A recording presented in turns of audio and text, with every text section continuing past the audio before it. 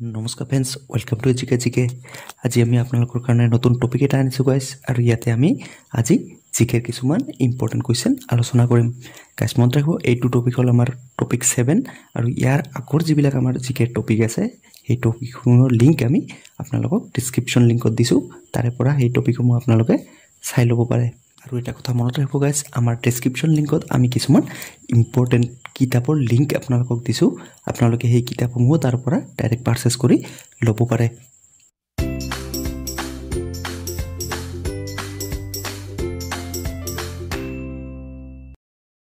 So গাইছ আমি প্ৰথম কুৱেশ্যনটো চাম, হোৱেৰ নেতাজী সুভাষ চন্দ্ৰ বোস আইলেণ্ড ইজ লোকেটেড। গাইছ মনত ৰাখিব, নেতাজী সুভাষ চন্দ্ৰ বোস আইলেণ্ড আছে আন্দামান এণ্ড নিকোবৰ আইলেণ্ডত। গাইছ মনত ৰাখিব, এই দ্বীপটোৰ আগতে নাম আছিলে ৰ'ছ আইলেণ্ড, আৰু এই ৰ'ছ আইলেণ্ডক 2018 চনত ৰিনেম কৰা হয় এজ নেতাজী সুভাষ চন্দ্ৰ বোস আইলেণ্ড। চ' এই কুৱেশ্যনটো ইম্পৰ্টেণ্ট হয়, আপোনালোকে মনত ৰাখিব। নেক্সট আমি চাম, which is the largest Lok Sabha constituency in India in terms of area.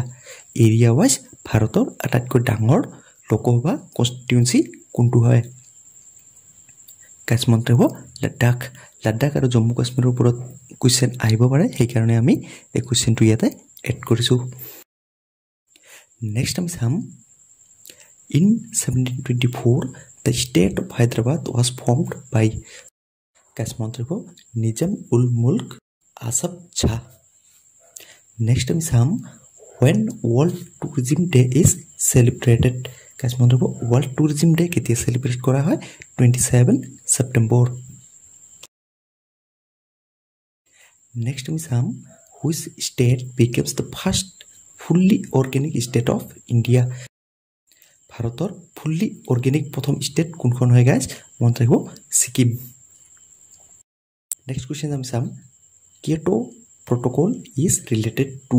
গাইছ মনত ৰাখিব, কিয়োটো প্ৰট'কল ৰিলেটেড হয় ক্লাইমেট চেঞ্জৰ লগত, আৰু এইটো এটা হ'ল বহুৰাষ্ট্ৰীয় আন্তঃৰাষ্ট্ৰীয় চুক্তি।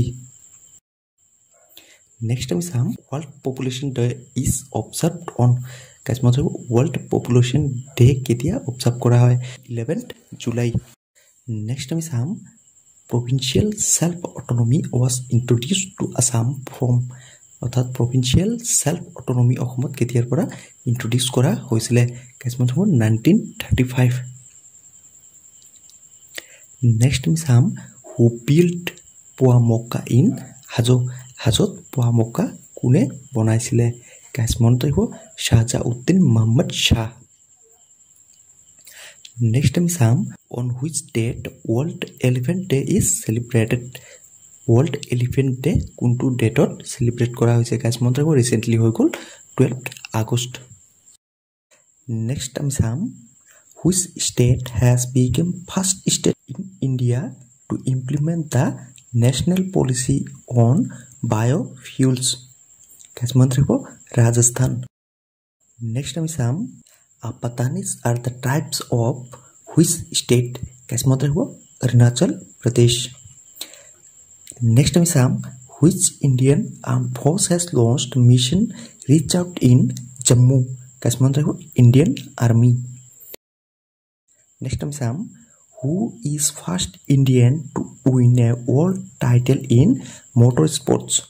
মটৰ স্পৰ্টছত মেডেল পোৱা প্ৰথম ভাৰতীয় কোন হয়? গাইছ মনত ৰাখিব, ঐশ্বৰ্যা পিচাই। চ' গাইছ, আজিৰ টপিকটো যদি আপোনালোকৰ ভাল লাগিছে তেতিয়াহ'লে লাইক কৰিব, শ্বেয়াৰ কৰিব, আৰু যদি কিবা ক'ব লগা থাকে তেতিয়াহ'লে আমাক কমেণ্ট ছেকশ্যনত জনাব পাৰে। ধন্যবাদ।